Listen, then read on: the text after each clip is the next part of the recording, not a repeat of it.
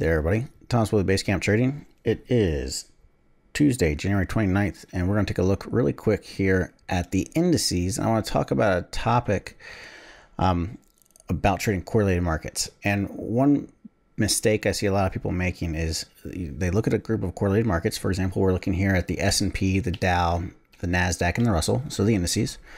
And they'll say, okay, I'm going to go, if I'm trying to go short these markets, I'm going to sell the one that's the highest, the one that's behind everything else, so that it has the furthest to go. And really what we should be doing, if we're looking to go short, we should be selling the weakest, because that's the one that's showing that it's most likely to sell off and follow through. So for example, today, one of the things we were talking about in the trading room is the Dow was being the strongest of all the indices, and the Nasdaq was the weakest of the indices. And you can look at the difference here. The Nasdaq's in the lower left and the Dow's in the upper right.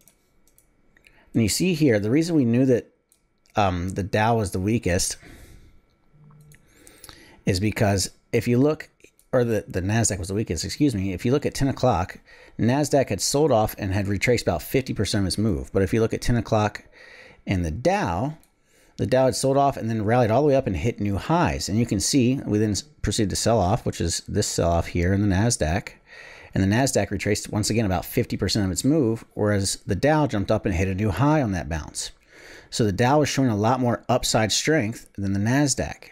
So when we were shorting, we were looking to sell the Nasdaq more so than the Dow. And if we're looking to go long, we'd want to be going long the Dow and not the Nasdaq. And the S&P and the Russell are just kind of neutral in the middle, where they're not really showing more strength one way or the other. So keep that in mind when you're looking at these markets and you're going, okay, which one do I want to buy? Which one do I want to sell? Sell the weakest, buy the strongest, and that'll make it so that you have a higher probability when it runs that it actually gets a really nice big move in your favor, instead of trying to play catch up and say, I'm going to sell the strongest one because it has the furthest way to go. All right. So that's it for today. I hope it helps. Don't forget to like and subscribe if you're enjoying these videos. It helps bring more attention to the Basecamp Trading community. And until next time, everybody, happy trading.